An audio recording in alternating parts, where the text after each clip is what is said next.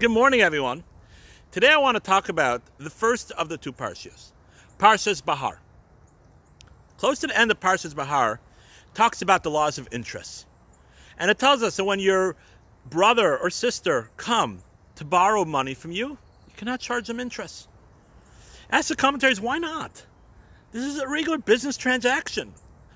When I rent a house, I could charge money for that.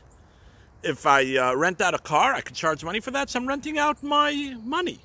Why can't I charge for that? Interest is just another way of commerce. Says Rabbi Schwab something very powerful. He says, you're right. There's actually nothing wrong with charging interest. But says Rabbi Schwab that the Torah is trying to teach us that for your fellow family, if your brother or sister, your mother or father, your son or daughter would come and ask you to borrow money, would you even think of charging interest? No, it wouldn't even enter your mind. Of course not. They're family. Says Rabbi Schwab, that's what the Torah is trying to teach us.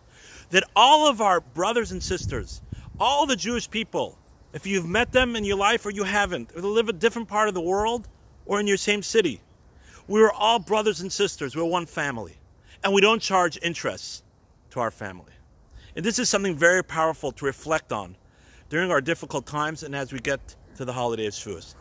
In the holiday of Shavuos, it says that the Jewish people reach the level of Echad, like one person. And hopefully we'll talk about that more next week.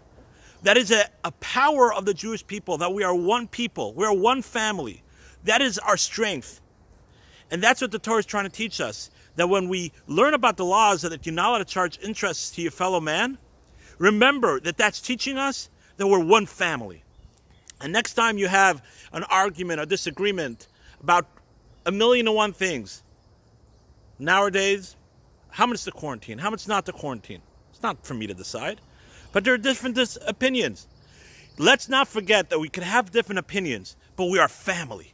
Let's not let it ruin our family, the Jewish people, that we're Echad, we're one nation. We don't charge interest to each other because we're family.